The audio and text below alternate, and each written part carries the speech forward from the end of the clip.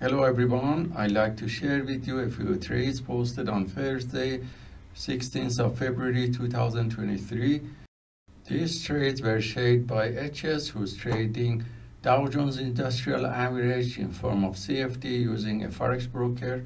The macro chart shows that the price reached a support level, got rejected, and we can see the breakout of the downtrend channel at this point. So this uptrend channel was identified in the trading chart.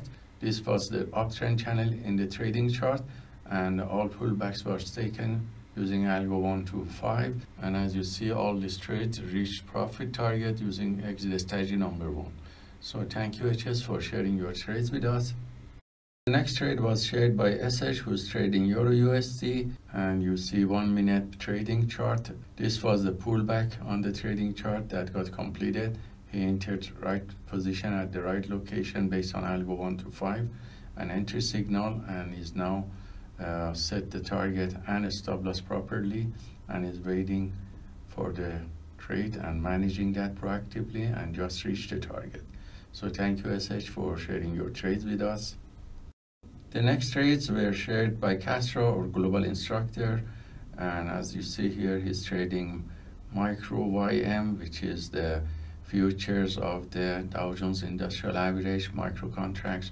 2 positions were open in this downtrend channel, and you see here the trading chart is going down, and the same positions were taken as a CFD using a forex broker. So both trades are managed and reaching the target with very good risk to reward ratio. And this is also the same instrument, and you see now the 5 minute charts, and this runner was hold, and you see it's getting close to its target. So thank you Castro for sharing your trades with us. The next trades were shared by Sam, or global instructor from Australia, who is trading gold in form of CFD using forex broker.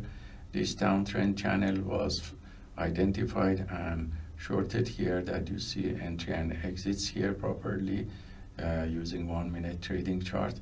The entry and exit is here clear, and also when the price went down all the way and tested the support level and got rejected, and the new pullback was formed, he entered here and exit with profit.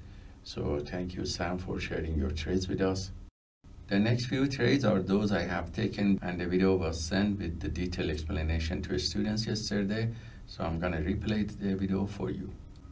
Hello everyone, I'd like to share with you a few trades that I have taken at the beginning of New York market session on Thursday, 16th of February 2023. The market, as you see, the 1 hour macro shows that after several news at 8:30 dropped significantly and retested the level that was previous point of control and also previous low of the day, and as you see, it was around 12,500. Here the shadow that you see here is this 9:30. So let's look at 5 minute charts. This level was tested and got rejected very nicely, and the buyers came back. So you see the order flow of buyers. So I waited for this candle of 5 minutes to be completed, and then took long position on these uptrend channels, which you can see it here was going up, and that can be seen as a clear channel in our 10-second trading chart. So this level here, this channel here, and also took long position beside Nasdaq and micro Nasdaq on Russell, because Russell also dropped and retested this level of previous point of control and got rejected here, the price, and it was very nicely trendy on, you can see it on here 10-second chart, which is my trading chart. So this was a trading channel on my trading chart of Russell that was traded, and you can see entries and exits here. So the result of each trade was copied to multiple Apex trading accounts, and it shows that on average the profit factor was 99, and it cannot be calculated because the win rate was almost 100%, and average win to loss ratio was 11, and the largest winning trade was $300, and largest losing trade was $7. So hope this trade taken by the PAAT system is useful for you, and let us know if you have any questions. Have a wonderful day.